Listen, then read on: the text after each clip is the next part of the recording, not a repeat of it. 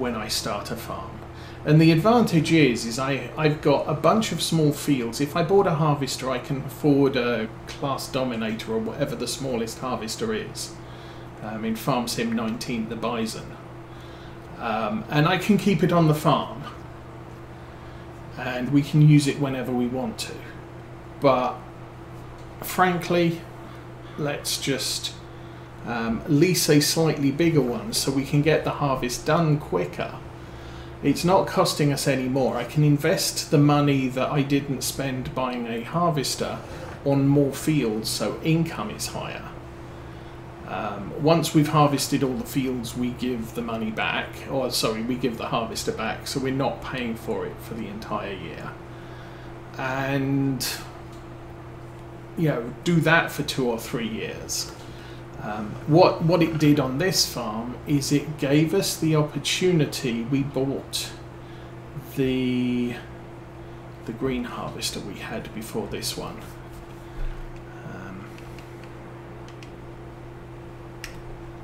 We bought the... Is this not empty? Is that not over? Did I park too close? Possibly.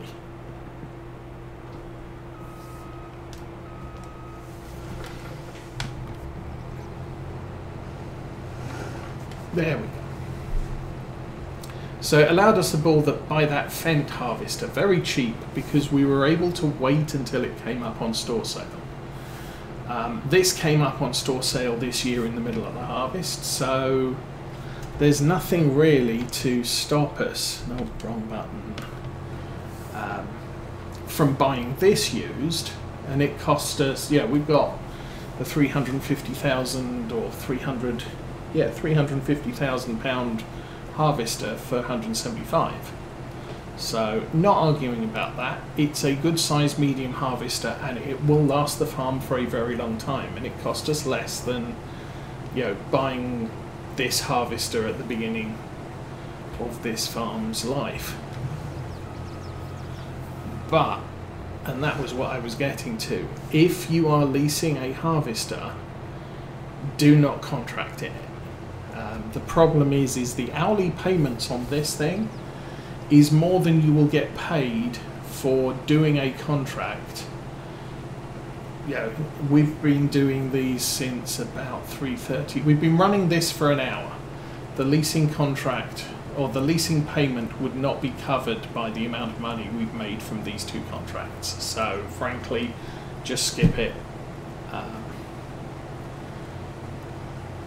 Use borrowed equipment for the contract. Again, it'll pay a little bit less because you're paying to use the other farmer's machinery, but that's all factored into the lease payment. You're not paying a leasing cost on the vehicle, which is very bad move. And we did that early on with our, I think in our 2nd year we did a bunch of harvesting contracts and lost a ton of money because of the leasing costs of the harvester we were using.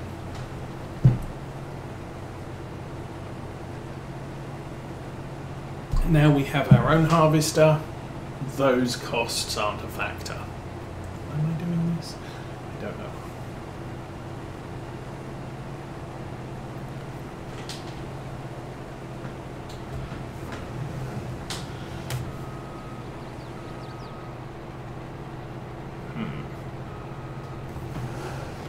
Okay, we are at 48%. I'm thinking I can go up and down and we'll be halfway up again before I fill this up. The other thing we can do is claim the finished contract. 133 is complete. Let's get paid.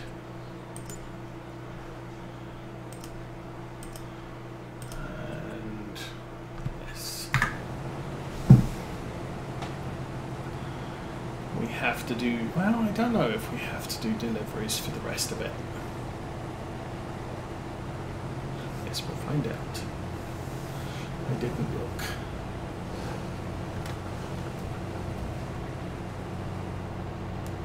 What are we at? We're down to 66%. That's probably not the greatest idea. back. So this is not even half delivered. That is delivered, but it's the field we're harvesting. So we have to complete harvesting this field and we can claim it immediately. We then have to deliver barley to get the other contract completed.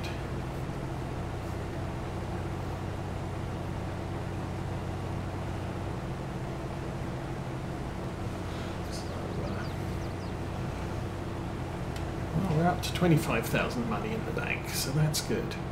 And we still have the canola to sell, so that will be, I think, very late fall we get to sell the canola. We might be able to buy a field. We'll probably be able to buy a field around about September, October time, I think.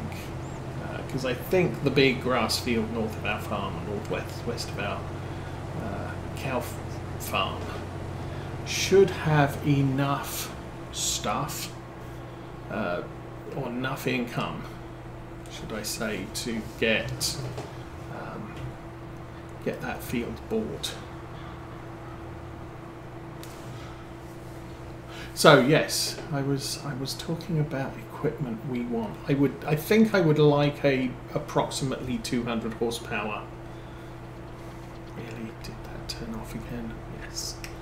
Approximately 200 horsepower tractor, and then after that, I would like to increase our, upgrade our seeder, because the seeder we have is a bit crap. 4.6 meters and you can't fold it, so it's difficult to get it down the road. And we're now kind of getting to the point where we have to trek further afield across the road network in order to get to some of our fields. I mean, it's not too bad driving straight out the yard into the field across the road, but when you have to drive down the road, it's a little bit awkward.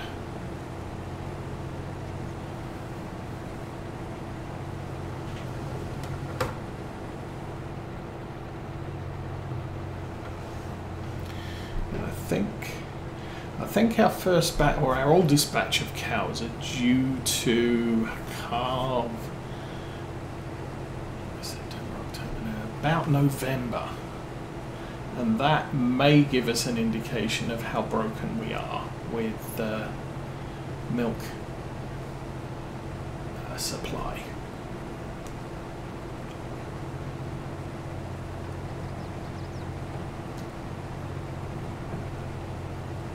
I'm not sure how to fix it if we don't suddenly start getting an income of milk, is the problem.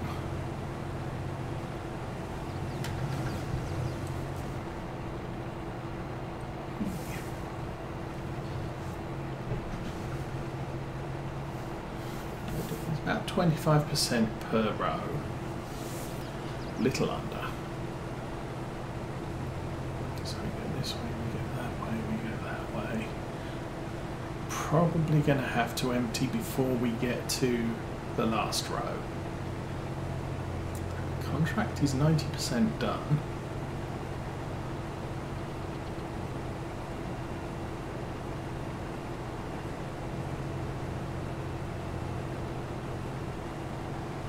I think we're possibly close to completing or having delivered this contract.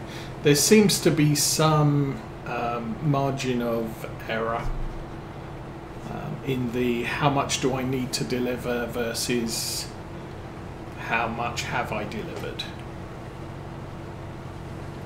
You'll notice the contract that's completely delivered has minus 800 left to deliver.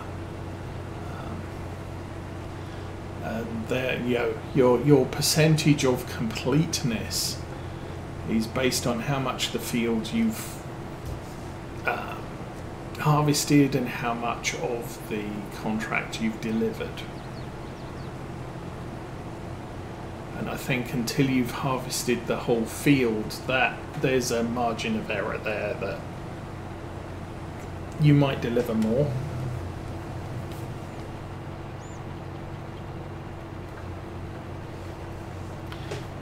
FS22 gun. I don't know. I think maybe we'll make this one in one tank. 10,000.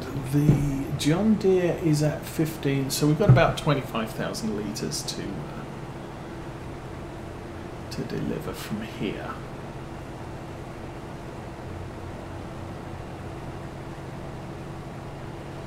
I think what I can do is,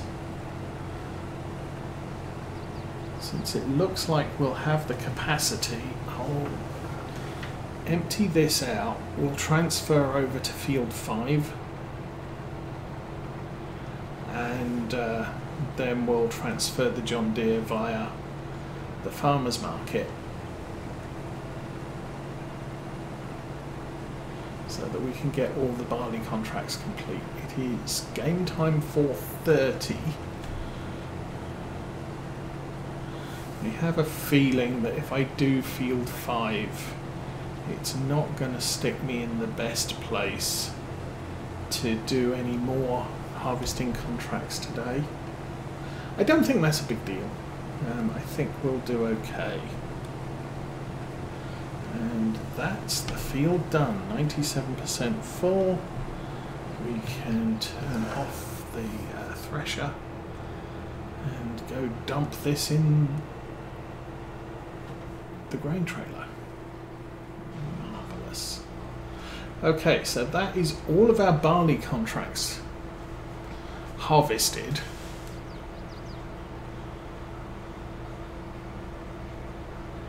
So where is field 5?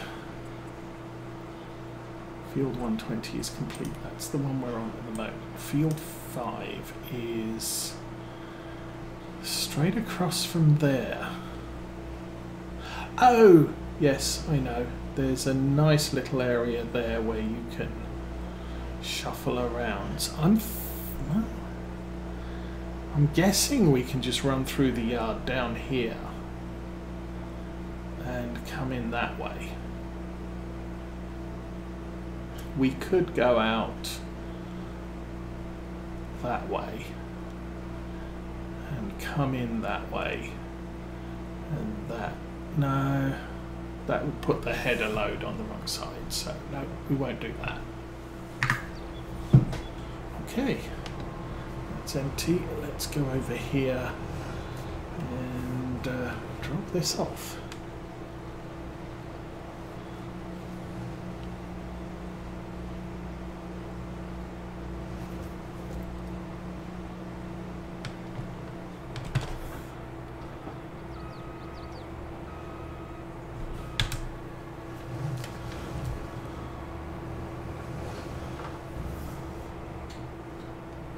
Now, I have got around to playing a little bit of computer games on days other than Saturday mornings.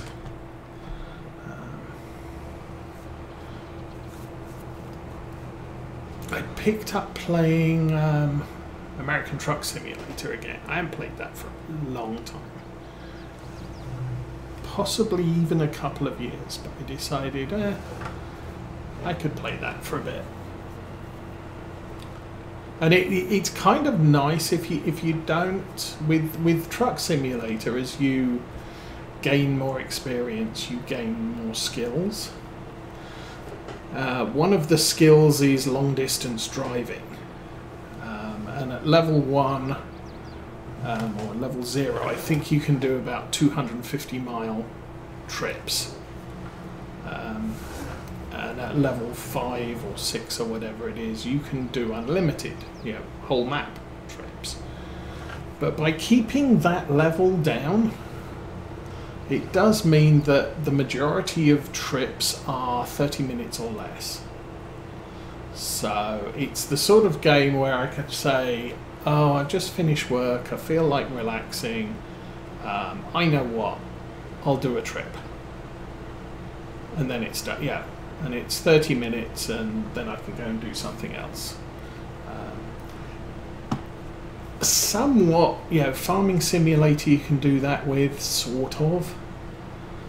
But a lot of the time with Farming Simulator, I'll get into a contract or into a job, and I won't look at the clock until I complete it. So, oh look, it's 10 o'clock already. But it's not, yeah, okay, I finished the job. Oh yeah, it's probably time to do something else.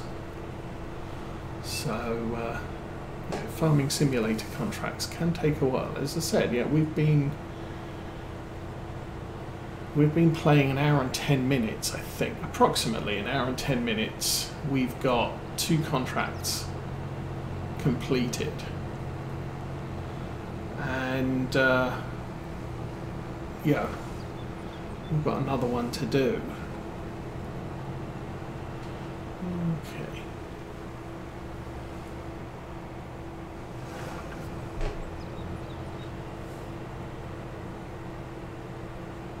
So yeah, nice thing about Field 5 here is there is a huge, well, huge, an adequately sized patch of grass at the entrance here that we will be able to use to maneuver the harvester around, get the header, and do all the things that we need to do.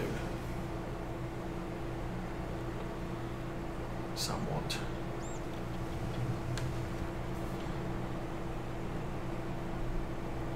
Now if I put that there,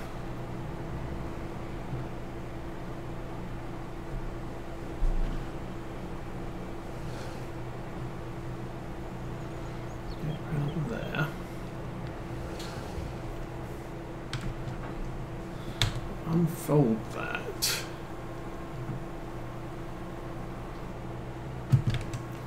how about we fold that up? Okay, do not unfold the harvester.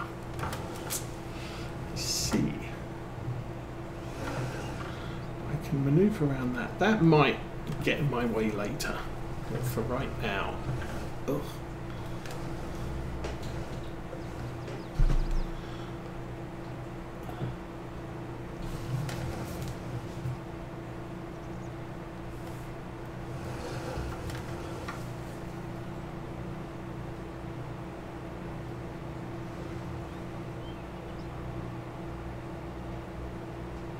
There we go.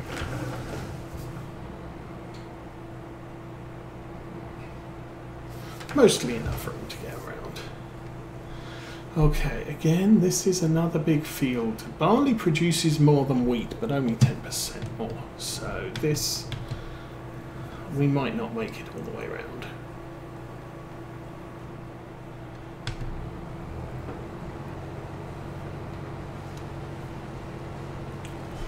Which is unfortunate, I guess.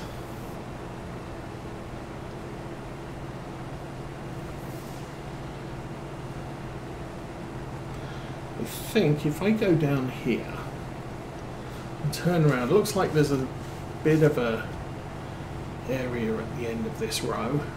I can possibly get this turned around and come back.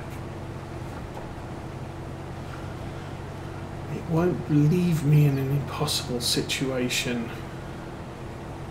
It's not a very square field. I guess we can see.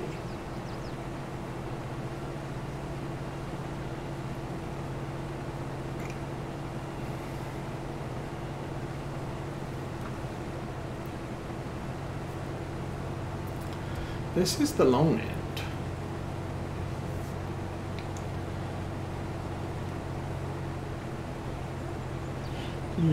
Yeah. We're over 30%, so I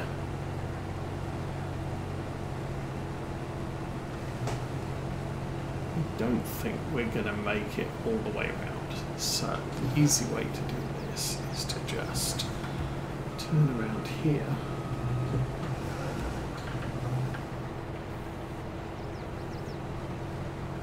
Get lost in the trees. Alrighty. And head back along here. I will do... I can probably... Well... let's have a look. Yeah, it looks like this field is the sort of field I can actually do with the pipe on the outside, because there's not much in the way of trees that would damage it, which is one of the reasons why we tend to do a counterclockwise opening loop lap. 58%. Oh, let's see.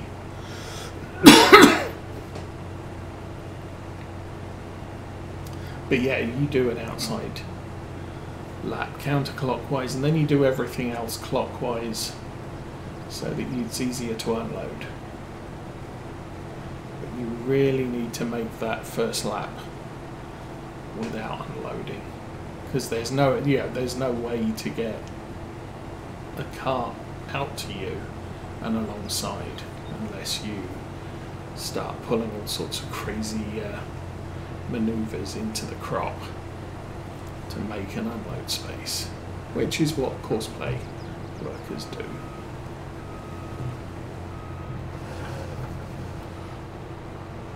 Or driving in the crop, which is a bad show.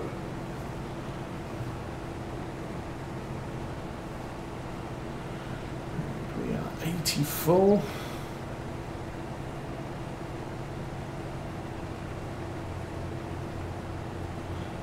Yes, I think what we'll do, we'll pull up at the end here, we'll extend the pipe, we'll go get the John Deere and dump the Barley.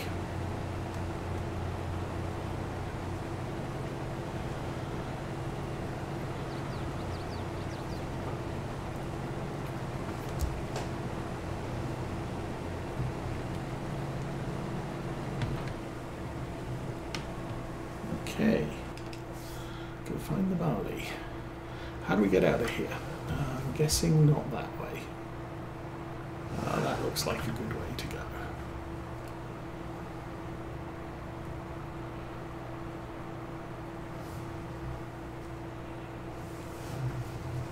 So I think 25,000 in the bank. It's not a super comfortable amount, especially not since we're now getting into planting season, and we're probably going to have to buy some seed, maybe some fertilizer, maybe other bits and pieces, but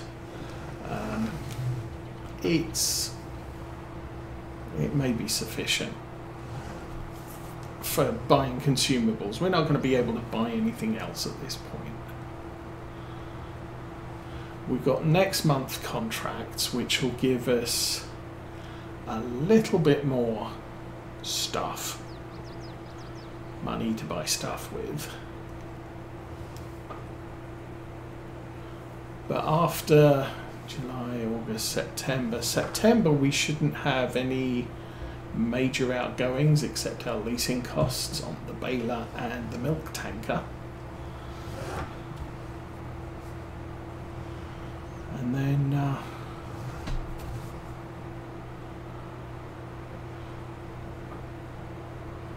it's the big question about buying land. I really want to buy some more land, and I'd like to buy it empty. I mean, having a crop planted means I don't have to pay for seed and stuff like that. The downside with that is I can't, or I'm restricted in what I can do. I didn't plant it, so it may not be direct drilled, so I'll lose a tillage bonus to my overall environmental score, and I won't be able to lime it, so the pH might be bad, and just all of the problems that entails. Okay, I didn't look. Just watch the money. As soon as that starts counting down, we shut this off. Or counting up.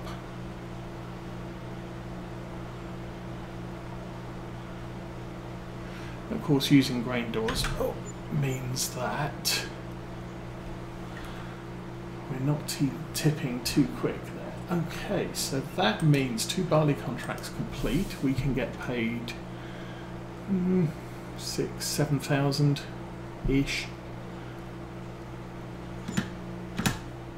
Alrighty, and that just leaves the wheat contract. So, remaining 10,000 litres we can take down to the grain mill.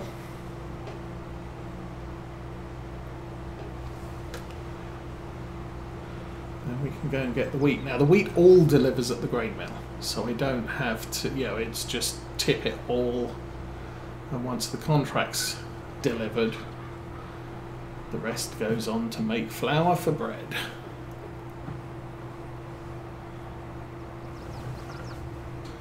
Oh, there's already another crate of flour. But we've already done deliveries for this month. We don't have to do it right away.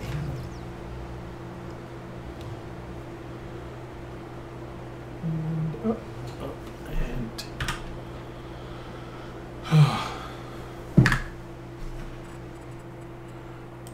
production.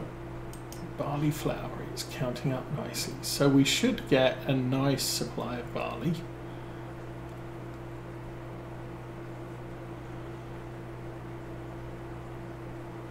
And that's all gone. Okay. Oh, that was the thing I was going to do. I'm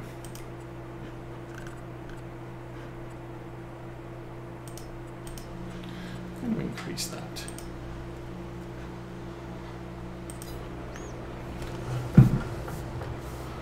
So repair costs and repair interval is going to be quicker. And this tractor already has 50 hours on it, so it's the most expensive it's ever going to get to fix and be damaged. Harvester's not far off. Harvester is about 46 hours. So a couple more years, or next year probably, it will be at its most expensive.